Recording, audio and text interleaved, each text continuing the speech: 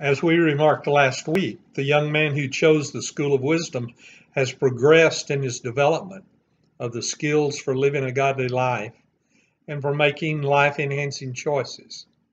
He can recite with great authority the school motto, "The fear of the Lord is the beginning of wisdom."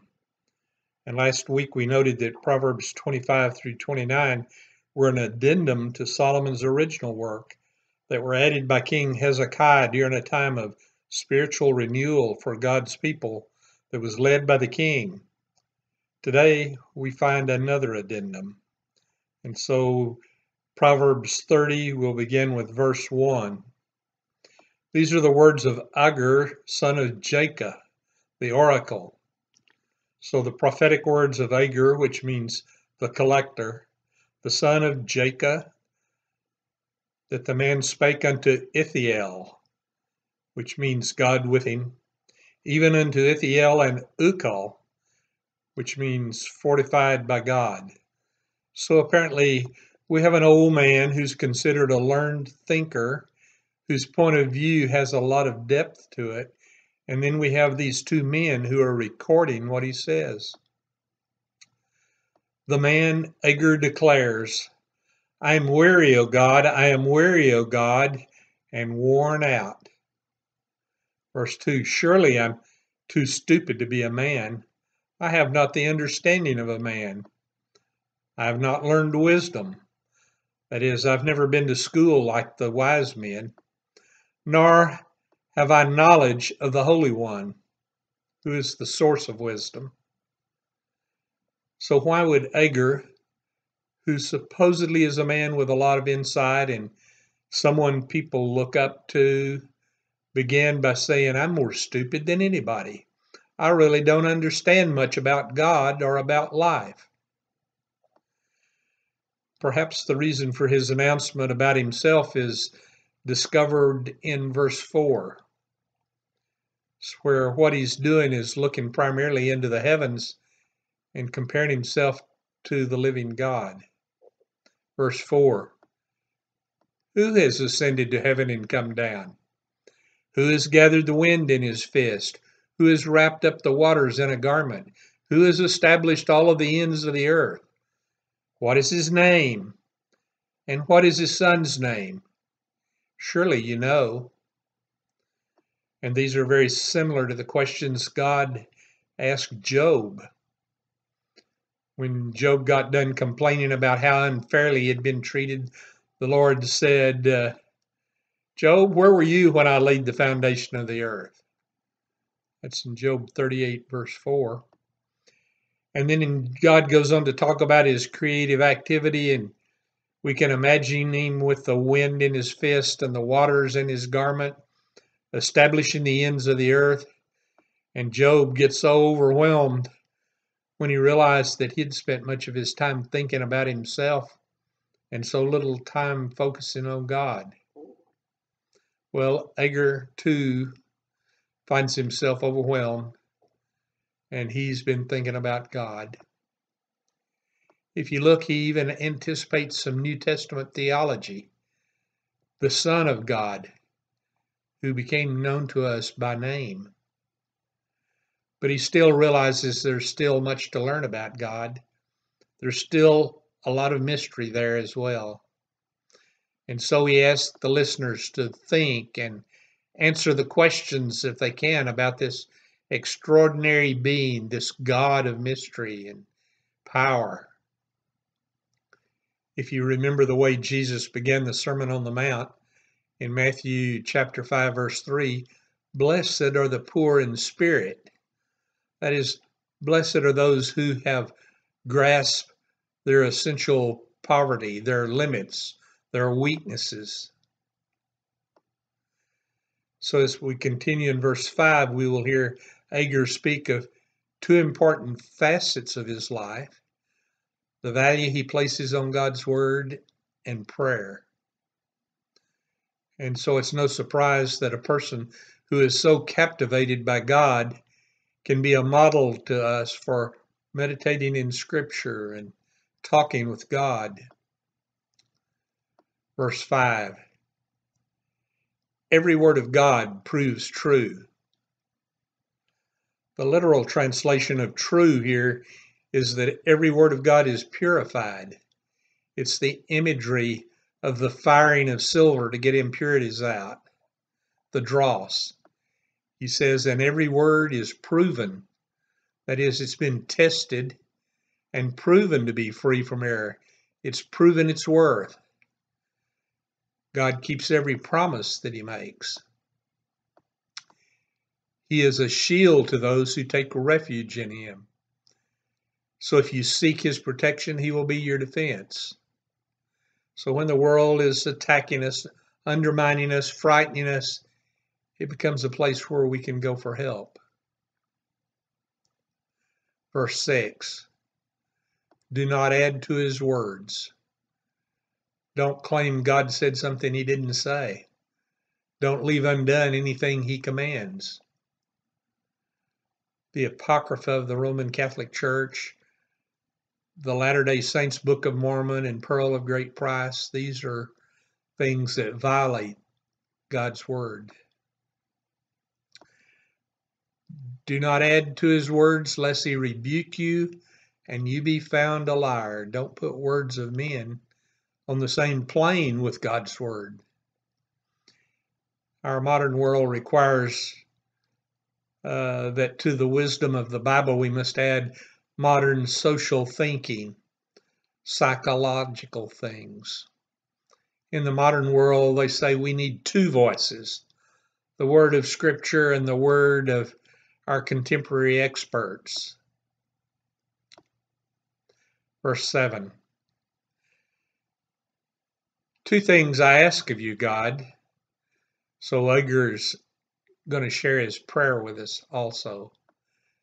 And he says, do not deny them to me before I die. And really, he wants God to answer them now so that he may live the rest of his life with them. Verse 8, remove far from me falsehood and lying, and give me neither poverty nor riches. So it says, take away all the false show, all the false appearances, all the vain expectations, all words of deception, all pretenses, all false promises that fail to deliver. And he says, don't make me poor, because that would tempt me to have a covetous spirit, or cause me to distrust God's goodness, or cause me to use it as an excuse for bad behavior. And he says, don't make me rich either, and tempt me to be full of myself, or addicted to things that become an idol that would replace my God. Now we know there are people who handle poverty and people who handle wealth and love God at the same time, but Agur didn't think he was one of them. So here we have a man who's measuring himself by God's standard. He says, feed me with the food that is needful for me. He says, feed me with food in the right proportion, not too much, not too little. Give me my daily bread, Jesus would say later.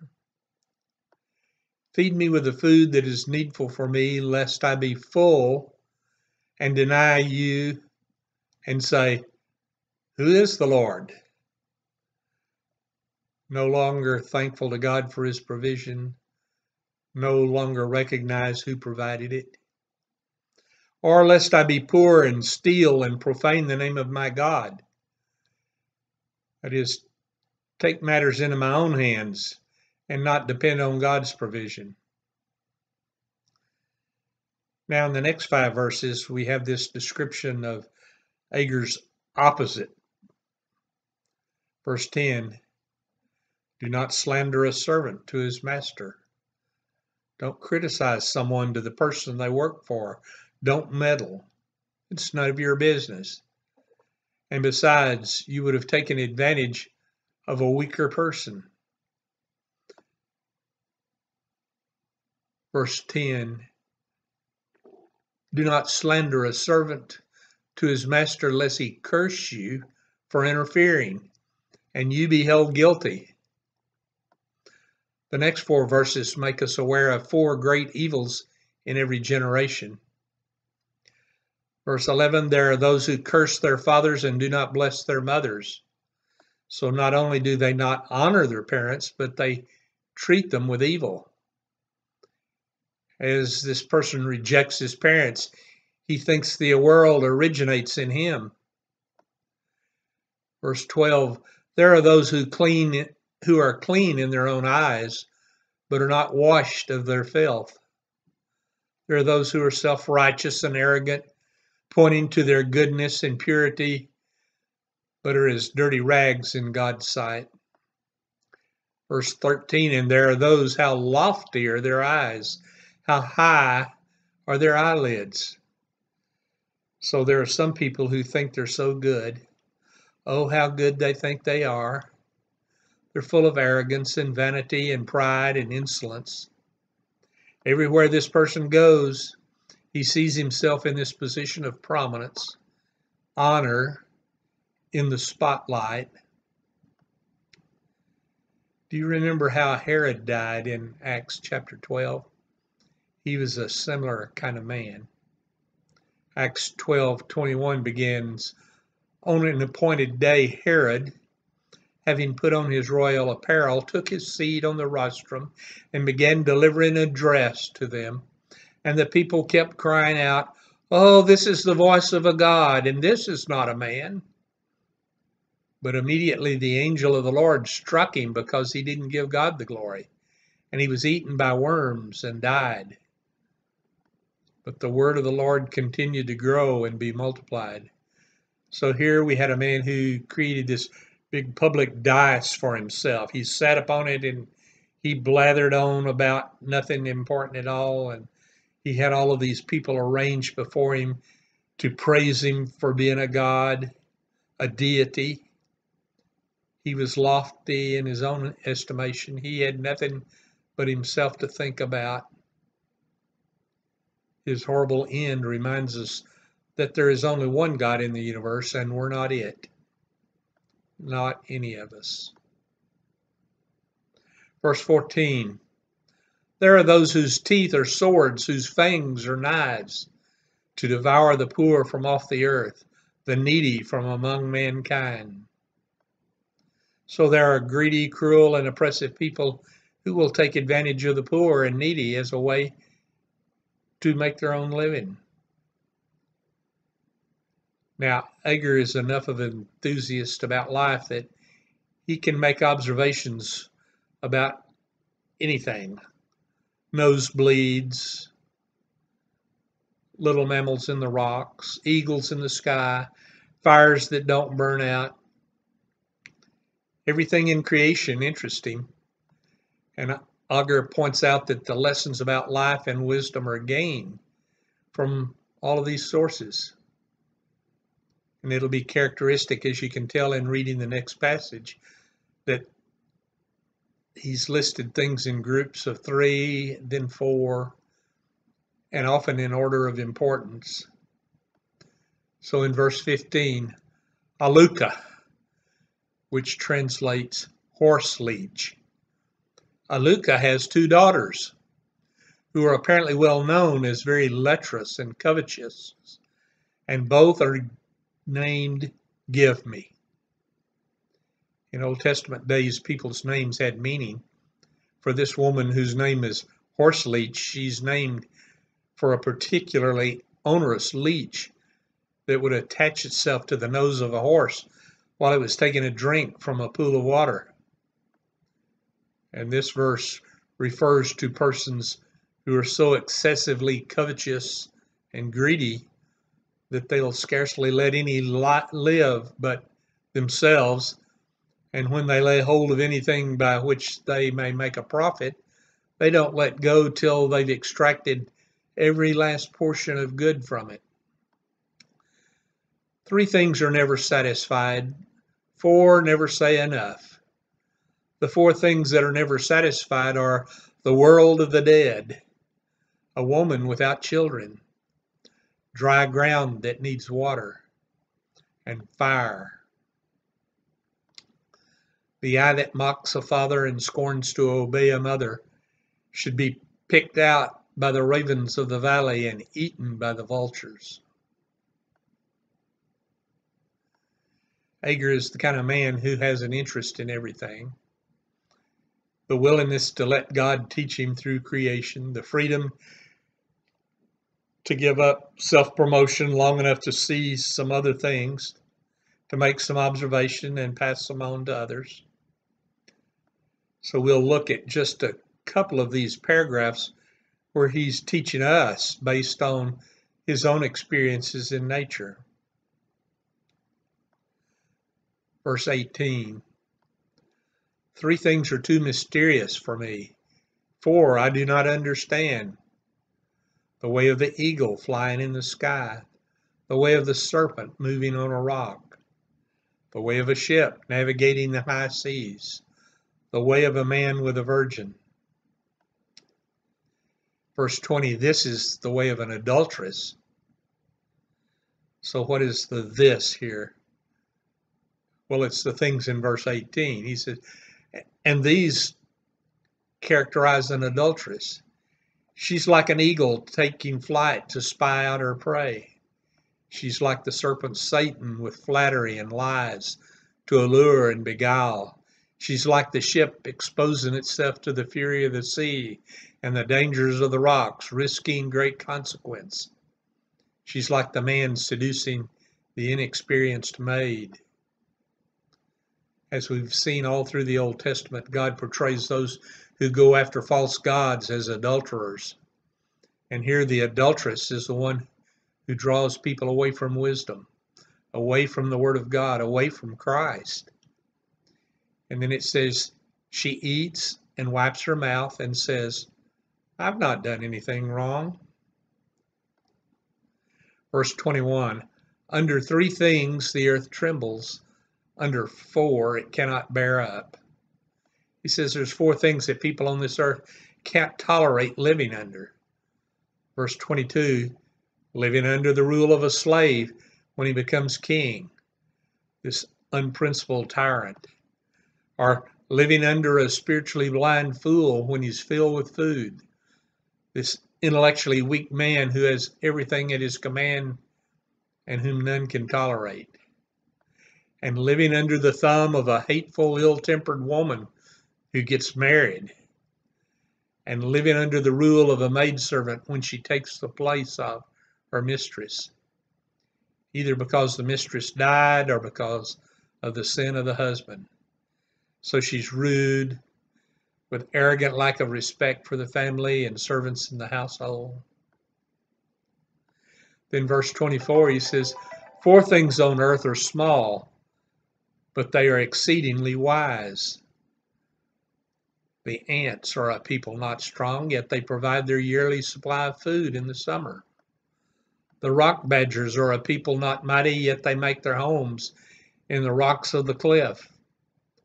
The locust has no king, yet they all march in rank together. The lizard, you can take it in your hands, yet you can find it in the king's palaces. Verse 29. There are 4 things that are so impressive to watch as they walk. The lion, which is mightiest among the beasts and doesn't turn back before any. The strutting rooster, the he-goat, and a king whose army is with him.